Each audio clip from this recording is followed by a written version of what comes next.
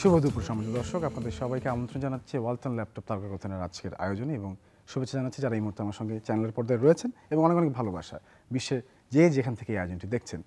এবং আজকের চ্যানেল আইয়ের তারকা কথনের এই আয়োজনে যিনি রয়েছেন তিনি একজন নারী এবং তিনি ইতিমধ্যে প্রমাণ করেছেন that she is beauty with brains এবং তার প্রতিনিধিত্বে সারা বিশ্বে বাংলাদেশের পতাকা শানিত হয়েছে। তিনি আমাদের সঙ্গে রয়েছেন আমাদের স্টুডিওতে আজকের অতিথি miss world Bangladesh 2018-এর winner crowned Jannatul Ferdous Oishi. কেমন আছেন? আলহামদুলিল্লাহ ভালো। আপনি কেমন আছেন? খুব ভালো আছি এবং খুব কেমন যাচ্ছে জীবন আগে একটু শুনতে চাই যে কি করছেন, কি নিয়ে ব্যস্ত রয়েছেন ইতিমধ্যে? ব্যস্ততা তো অবশ্যই যাচ্ছে। মিডিয়া ওয়ার্কটার পেছনে বেশি সময় দেওয়া হচ্ছে।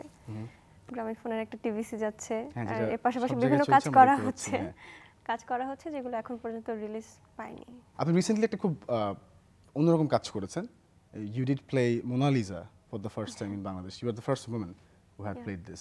প্রথমবারের মতো মোনালিসা করেছেন, সেটি কেমন ছিল অভিজ্ঞতা? পুরোটা জানতে চাই কিরকম ছিল।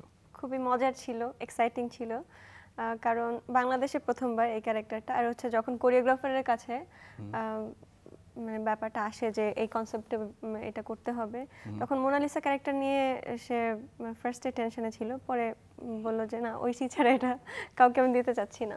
তো ভালো লাগলো এরকম পৃথিবীর শ্রেষ্ঠ চিত্র যেটা বলা হয় লিওনার্দো দা ভিঞ্চির, সেই ক্যারেক্টারটা আমি প্লে করতে পেরেছি বাংলাদেশের প্রথম, এবং কোরিওগ্রাফারের মাথায় প্রথম চিন্তা আমি আসলাম এবং তার মনে হয়েছে আমি ছাড়া কেউ ভালো করতে পারবে না এটা। এবং কোরিওগ্রাফার নামটা একটু যদি শুনি আমরা। বুলবুল Tumpa, sorry, she is a famous choreographer এবং অনেক ভালো ভালো কাজ করেন তিনি। জীবন আমি তাকে খালামণি ডাকি। টুম্পা খালামণি প্রথমেই আমার কথাটা তার মাথায় এসেছে এবং করার পর সবাই তাকে বলছিল যে আপনার মোনালিসাকে মনে হয়নি যে এটা নকল মোনালিসা বা এরকম সাজানো হয়েছে।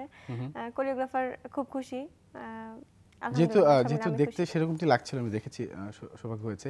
এবং সেই মেকআপটি কে করেছে যদি একটু জানাতেন আমাদেরকে। সে অনেক যে মোনালিসার যে ক্যারেক্টারটা আপনি ফুটিয়ে তুলেছে আপনার মধ্যে, তিনি কে? তার নাম ভুবন, একজন ফেমাস মেকআপ আর্টিস্ট, মডেলদের মেকআপ তিনি করেন সাধারণত। So you R satisfied with the makeup, মানে যত সো ফার? এটা কোথায় হয়েছিল? এটা সোনারগাঁয়ে হয়েছিল, সোনারগাঁ হোটেলে। সো মোনালিসা ক্যারেক্টার করতে গিয়ে আসলে সবচেয়ে চ্যালেঞ্জিং কোনটা মনে হয়েছে? Because it is a very famous photography এবং অনেক আগে আমরা সবাই মোনালিসার ব্যাপারে জানি, তার একটা রহস্যময় হাসি রয়েছে। সেটাই আমার কাছে সবথেকে চ্যালেঞ্জিং লেগেছে, যে মানে তার যে মিস্ট্রিয়াস যে স্মাইলটা, মানে সে হাসছে না কাঁদছে, মানে হাসিটা কিসের, মানে বিষাদের নাকি সুখের, সেটা বোঝা যায় না। তা ওই হাসিটা আমি কিভাবে হাসবো, মানে সেটা নিয়ে খুবই ভয়ে ছিলাম। আর মোটামুটি যে পুরো ডেসক্রিপশনটা ছবিটার, তা ওই টাইমের মধ্যে পুরো স্টেজে আমার যে ওয়ার্কটা ছিল সেটা কমপ্লিট করতে হয়েছিল। তো সব মিলে আমি টাইম মেলাতে পারবো কিনা, আর সে মোনালিসার সে স্মাইলটা করতে পারবো কিনা, এবং সবার কাছে আমি বোঝাতে পারবো কিনা যে এটাই ছিল আসলে, মানে মোনালিসার ডেসক্রিপশনটা আমি আমার মধ্যে তুলে ধরতে পারবো কিনা, এটা একটু। ওকে, চায়নাতে যে জার্নিটা আপনার শুরু হয়েছিল, মানে বাংলাদেশ থেকে যাওয়ার পরে ওয়ার্ল্ড মিস ওয়ার্ল্ড যেটা ছিল, সেখানে যাওয়ার পরে যে জার্নিটা ছিল, সেটা ছোট্ট করে যদি আজকে আমাদেরকে একটু বলেন সেটা কেমন ছিল। আমরা পত্রিকা যতটুকু পড়েছি ঐশীর মুখ থেকে শুনতে চাই। আমার জন্য জীবনের সবথেকে স্মরণীয় যাত্রা ছিল মিস ওয়ার্ল্ডের যাত্রা। এই এক মাসের যে যাত্রাটি ছিল, নার্ভাস তো ছিলামই অবশ্যই, কারণ যে পরিমাণের গ্রুমিংয়ের দরকার হয় তার কিছুই হয়নি, যে পরিমাণের প্রস্তুতির দরকার হয় কিছুই ছিল না। আর প্রথমবার একা একা এরকম দেশের বাইরে একটু তো ভয় লাগেই। আর এরকম একটা প্ল্যাটফর্ম, পৃথিবীর সবথেকে বড় বিউটি পেজেন্ট, যেখানে 118টা দেশ অংশগ্রহণ করতে যাচ্ছে, এটা নিয়ে একটু ভয়ে ছিলাম। তবে ওখানে যাওয়ার পর অভিজ্ঞতা অসাধারণ। আমার দেশের জন্য আমি অনেক সম্মান বয়ে আনতে পেরেছি।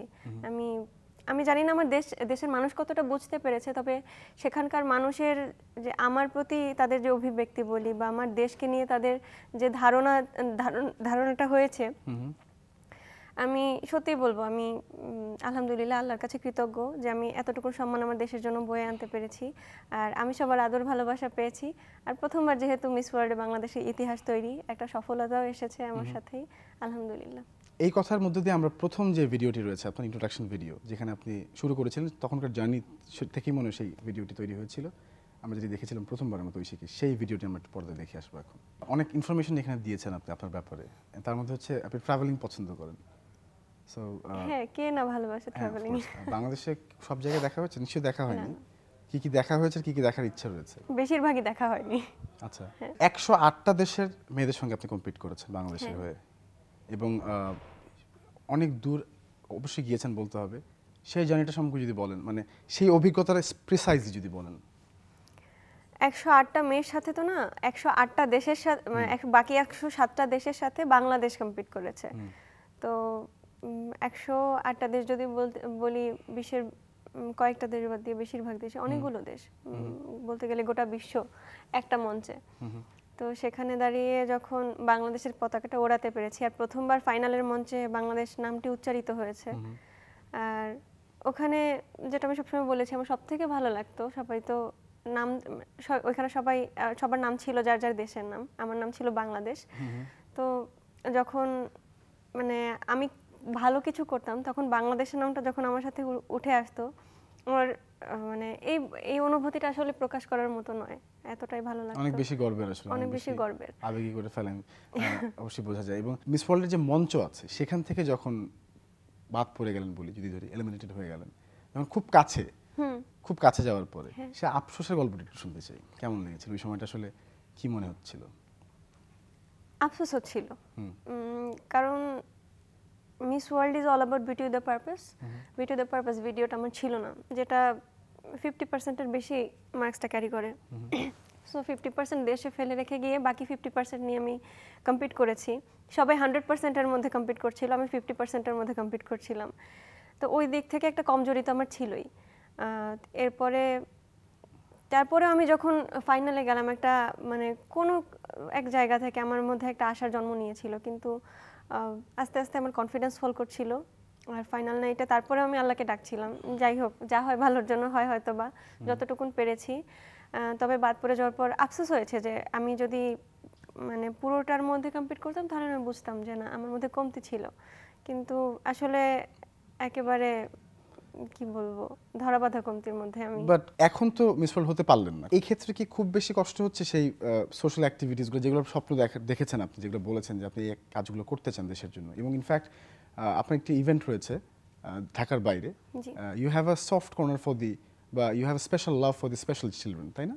তো সেই ক্ষেত্রে এই জায়গাগুলো কাজ করতে কি কোনো প্রতিবন্ধকতা হচ্ছে কিনা, এই মানে এই খেতাবটার কারণে বা এই খেতাবটা না হওয়ার কারণে? খেতাবটা হলে তো আর পেছনে ফিরে তাকাতে হতো না। মানে যেখানে মিস ওয়ার্ল্ড অর্গানাইজেশন সাপোর্ট দেয়, যখন বিউটি দ্য পারপাস সাপোর্ট দেয়, সেখানে পেছনে ফিরে তাকাতে হয় না, তারাই করিয়ে নেয়। কিন্তু এখন পুরোটা আমার নিজেকে করতে হচ্ছে। আর মানে শুনতে খারাপ লাগলে বা দুঃখের কথা হলেও আমাদের দেশে আমরা মানে সেই পরিমাণের সাপোর্টের খুব অভাব, বিশেষ করে ভালো কাজের ক্ষেত্রে, যেটা আমার ক্ষেত্রে ঘটছে এবং সব মানুষের ক্ষেত্রে ঘটে। এবং আমরা মানে বাংলাদেশ হিসেবে আমি বলতে পারি যে মিস ওয়ার্ল্ড বাংলাদেশ যেহেতু হয়েছেন, এটা অনেক বড় পাওয়া আমাদের জন্য এবং আপনাদের জন্য সেই সাথে। এবং আমার ধারণা যে এই পতাকাকে সঙ্গে করে নিয়ে আপনি আশা করি সামনে অনেক বেশি আগাতে পারবেন এবং কাজ করতে পারবেন দেশের জন্য অবশ্যই, ইনশাআল্লাহ। এবং আমাদের কোনো আফসোস নেই, বেশি হয়নি মিস ওয়ার্ল্ড বাংলাদেশ আমাদের জন্য যথেষ্ট। এনিওয়েজ, তারপর একটু আসি যে সামনে কি কি কাজ আমরা পাচ্ছি, স্পেসিফিকলি যদি জিজ্ঞেস করি, এই মুহূর্তে বলার মতো কি কি রয়েছে? আসলে সারপ্রাইজ না, কিন্তু সবই সারপ্রাইজ, কিছু বলার নাই, কিছুই বলার নেই। মানে চলচ্চিত্র, নাটক, সিনেমা, টেলিভিশন কেমন ছিল আমরা দেখেছি অলরেডি, এছাড়া কি কি কাজ করছেন বা আসতে পারে সামনে? এর পাশাপাশি সিনেমার কথা চলছে, এখন যদি সব মিলে ফাইনাল হয় তাহলে সবাই সে কাজে দেখতে পারে। আর এছাড়াও পাশাপাশি বিভিন্ন কাজই করছি, তো সেগুলো যখন রিলিজ করবে তখন সেগুলো মানুষ দেখতে পাবে। আর এর পাশাপাশি বড় প্রজেক্টগুলোর মানে কথা চলছে। আচ্ছা, বড় প্রজেক্টের কথা চলছে, বিগ প্রজেক্টস। আচ্ছা, what are the big projects? যখন ফাইনাল হবে তখন সবাই জানবে। ওকে, তো আমরা শুনেছি, আমি জানি না কতটুকু সত্য, যে ঐশীর সিনেমা নিয়ে খুব ক্ষীণ ইন্টারেস্ট রয়েছে, চলচ্চিত্রে কাজ করবার, সেটা কতটুকু সত্য? হ্যাঁ, সত্য। নিজেকে নায়িকা হিসেবে দেখতে ইচ্ছা করে পর্দায়? অভিনেত্রী হিসেবে দেখতে ইচ্ছা করে আসলে। আর ছোটবেলা থেকে আমি একটু লিডিং ক্যারেক্টারে থেকে বদ অভ্যাস হয়ে গেছে। আচ্ছা, সেটা কেমন? মানে সব জায়গায় নেতৃত্ব দানের একটা মানে ছোটবেলা থেকে অভ্যেস হয়ে গেছে, মানে আমি বদ অভ্যেস হয়ে গেছে বলতে পারি। মানে লিডিং পজিশনে সবসময় থাকার যে প্রয়াসটা, সেটা আমার মধ্যে প্রবল। তাই অভিনয় করতে চাই একটা সিনেমাতে। তাহলে তো বলতে হবে আপনি চিত্রনায়িকা হতে চান, কারণ হচ্ছে লিড ক্যারেক্টার তো নায়িকারাই করে। সেটাই, আমি যেহেতু যে লিড ক্যারেক্টারের প্রতি দুর্বলতা, সেহেতু নায়িকা হতে হবে। আচ্ছা, ছোটবেলা থেকে এই যে কনসিস্টেন্সি রেখেছেন, এটা কি যোগ্যতার মানে ভরে, নাকি ইউ গট লাকি যে সবসময় লাক কাজ করেছে এরকম কিছু, বা কেউ হেল্প করেছে? আম, যারা আমাকে মানে নেতৃত্ব প্রদানের জন্য বাছাই করেছেন তারা জানেন আমি যোগ্যতা মানে আমি এই জার্নির কথা বলছি না, কিন্তু ওভারঅল শুরু থেকে হ্যাঁ বলছি, স্কুল ছোটবেলা থেকে। থেকেই বলছি, যারা ছোটবেলা থেকে আমাকে নেতৃত্ব প্রদানের জন্য, আমি বিশেষ করে কোন কোন জায়গায়, স্কুলে, কলেজে, এসব জায়গায় অবশ্যই শিক্ষকরা আমাকে চুজ করতেন, আমি তো নিজে নিজে জোর করে করতাম না। তো সেক্ষেত্রে নিশ্চয়ই অবশ্যই তারা সেরকম কিছু পেয়েছেন, এজন্য আমাকে নেতৃত্ব প্রদানের জন্য সবসময় চুজ করেছেন তারা। একটি প্রশ্ন মাথায় ঘুরঘুর করছে, জিজ্ঞেস করি ফেলি আজকে, সেটি হচ্ছে যে এই যে মিস ওয়ার্ল্ড হলেন এবং মিস ওয়ার্ল্ড হওয়ার আগে এবং পরে দুটি জিজ্ঞেস করবো, যে প্রেম নিবেদন কেমন পেয়েছেন, ইনবক্সে, ফেসবুকে, সোশ্যাল প্ল্যাটফর্মগুলো যেগুলো আছে, অবশ্যই নিশ্চয়ই পাচ্ছেন, সেটা কীরকম? একটা মেয়ে সাধারণত পায় বড়, খুব ডিপ্লোম্যাটিক আনসার, খুব ফ্ল্যাট। একটা মেয়ে যখন বড় হতে থাকে তখন একটা মেয়ে যেভাবে স্বাভাবিকভাবে পায় আমি সেভাবে পেয়েছি, পাই, আচ্ছা, এটাই। এবার আসুক আরেকটি প্রশ্নে আসি, যে you are the most desirable women যদি ধরি, প্রত্যেক বছর এক একজন করে আসেন আমাদের দেশের প্রতিনিধিত্ব করেন, এবং আপনার আসলে যদি পছন্দের জায়গাটা বলি, যে আপনার থাকে না, লেটস নট বি লাইক ফেরি টেইলের মতো না বলি, যে একটা পছন্দ, একটা পুরুষের মধ্যে আপনি কী কী দেখেন, বা একজন যদি বলি যে সবাইকে তো একটা বিয়ের বন্ধনে আবদ্ধ হতে একটা সময় গিয়ে, সেই মানুষটি থেকে আপনি কী দেখতে চান, সেই মানুষটাকে কীভাবে দেখতে চান, কীরকম দেখতে চান? একটা ভালো মানুষ। সেটার পরিধি কতটুকু? অনেক ভালো মানুষ। অনেক ভালো মানুষ, আচ্ছা। ক্রাইটেরিয়াগুলো কী কী? একটা ভালো মানুষের যেসব থাকে, মানে থাকে না 5'11", আমি 5'7" চাই, বা না চেহারা নিয়ে সেরকম নেই, এতটুকুই? এতটুকু নেই, আমি ভালো আসলে মানুষ। ব্যর্থ হলাম। আচ্ছা, মানে কোন সেক্টর আসলে উনি কাজ করবেন এরকম চান, যে আসলে থাকে না যে আমার উনি পাইলট হবেন, উনি আকাশে উড়বেন, বা উনি পাতালে চলবেন, সেরকম কি মানে ক্রাইটেরিয়া রয়েছে আপনার? আপাতত তো মিডিয়াতে কাজ করছি, আর পাশাপাশি আমার পড়াশোনা শেষ হওয়ার পর ভাববেন এটা নিয়ে? হ্যাঁ, কি ভেরি করব। Diplomatic answer. আচ্ছা, ওকে, পড়াশোনা নিয়ে কি করছে ভাবছেন, কি মানে কি করছেন, বা কিসে পড়াশোনা করবেন ভাবছেন, সেটা যদি বলতেন আমাদেরকে। এই তো এটা নিয়ে, মানে যেহেতু এখনো ভর্তি হওয়ার সময় আসেনি, মানে সামনের সেশনে ভর্তি হব, তো এখনো পরিবার আর আমার মধ্যে মোটামুটি একটা মানে সিদ্ধান্ত, ইনডিসিশনে হ্যাঁ, আছেন আর কি। তো কোনো সাবজেক্ট কি আছে যেটা পড়াশোনা করতে খুব বেশি ইচ্ছুক, কোনো বিষয়? কয়েকটাই, সেটা আমার পছন্দের আছে, আমার পরিবারের পছন্দের আছে, তা সবার মিলে, মানে সবাই মিলে মোটামুটি আলোচনা হচ্ছে প্রতিনিয়ত এটা নিয়ে, সবাই দুশ্চিন্তায় আছে এক প্রকার, তো শেষমেশ যে কোনো একটা ফাইনাল করা হবে। আমরা জানি যে ঐশী গান করেন, আমরা বিভিন্ন আয়োজনে দেখেছি, এবং আমার সঙ্গে আপনার একটা অনুষ্ঠান হয়েছিল কথাবার্তায় চ্যানেলের ফেসবুক পেজে, সেখানে আপনি গান করেছিলেন, আপনার কোনো প্রাতিষ্ঠানিক শিক্ষা নিয়ে আপনি সেখানে বলেছেন, এবং আমি জানতে চাচ্ছি ভবিষ্যতে কি গান করার কোনো ইচ্ছে রয়েছে সেইভাবে, মানে একদম রিলিজ টিলিজ করে একদম বড় সড়ো করে? না, সেই যোগ্যতা আমার নেই, তবে যদি আমি তৈরি করতে পারি নিজেকে তাহলে দেখি সাহস হয় কিনা। এখন গানের জন্য পর্যন্ত কি তৈরি সাহস করছেন নেই। নিজেকে? না, এখনো হয়ে উঠছে না সেই সুযোগ সময়। আচ্ছা, একটা গান কি আমরা শুনবো আজকে? এখন হ্যাঁ, আমরা একটা গান শুনে ফেলি খালি গলায়, অবশ্যই, তার কথা চেষ্টা রাজি না। করছি। আচ্ছা, এখন কি গাবো? রবীন্দ্রসঙ্গীত বা যে কোনো কিছু? রবীন্দ্রসঙ্গীত, হ্যাঁ, নজরুল সঙ্গীত করি। হ্যাঁ হ্যাঁ প্লিজ, আচ্ছা। যে কোনো আপনার পছন্দের একটি গান।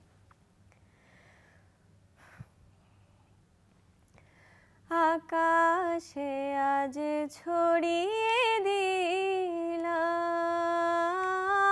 প্রিয় আমার কথার ফুল গো, আমার গানের মালা গো, কুড়িয়ে তুমি নিও। আকাশে আজ ছড়িয়ে দিলাম প্রিয়। তো গান তো ঐশী ভালোই করেন এবং সবার ফিডব্যাকও ভালো, তো গান নিয়ে কেন চিন্তা করছেন না? ওই যে বললাম, সাহস নেই এখন পর্যন্ত, নিজেকে যোগ্য মনে করছি না এটার জন্য, তাই।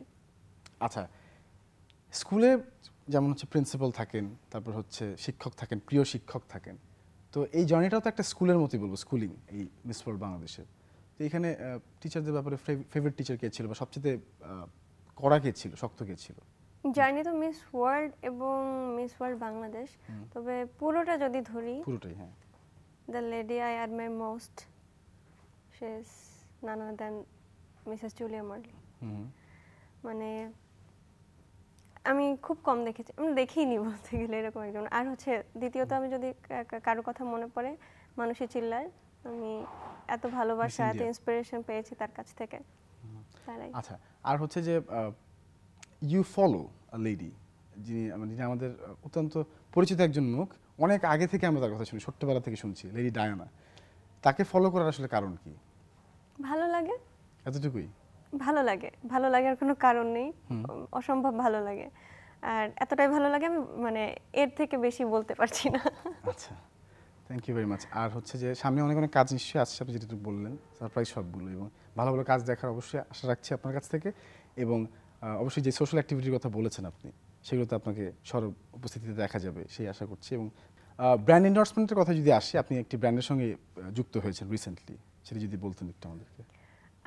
হ্যাঁ, রিসেন্টলি হুয়াওয়ের নামের যে আন্তর্জাতিক যে ব্র্যান্ডটি আছে, আমি তার সাথে যুক্ত হয়েছি as a brand ambassador of Huawei. Allrounder Shakib Al হাসানের সঙ্গে কাজ করেছেন আপনি সেখানে? হ্যাঁ, আলহামদুলিল্লাহ, শুরুতেই এত বড় আন্তর্জাতিক মানের এত বড় একটি ব্র্যান্ডের সাথে আমি যুক্ত হয়েছি, এবং পৃথিবীর সেরা অলরাউন্ডার, আমাদের দেশের গর্ব সাকিব আল হাসান, তার সাথে কাজ করার সুযোগ হয়েছে একটি ম্যাগাজিনের কভার পেজে। ক্যারিয়ারের শুরুতে এই অভিজ্ঞতাটা কেমন আসলে বলুন তো?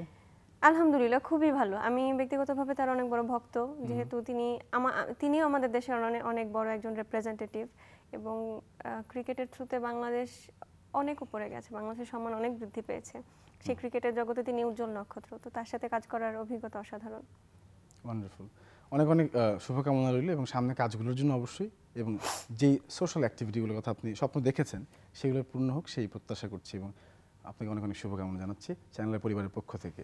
প্রিয় দর্শক, আপনারা যারা আমার সঙ্গে এই মুহূর্তে রয়েছেন চ্যানেল আয়ের পর্দায় ওয়ালটন ল্যাপটপ তারকা কথনের আয়োজন, তাদের সবাইকে অনেক অনেক ধন্যবাদ এবং শুভেচ্ছা, এবং আগামী পর্ব দেখবার আমন্ত্রণ জানাচ্ছি।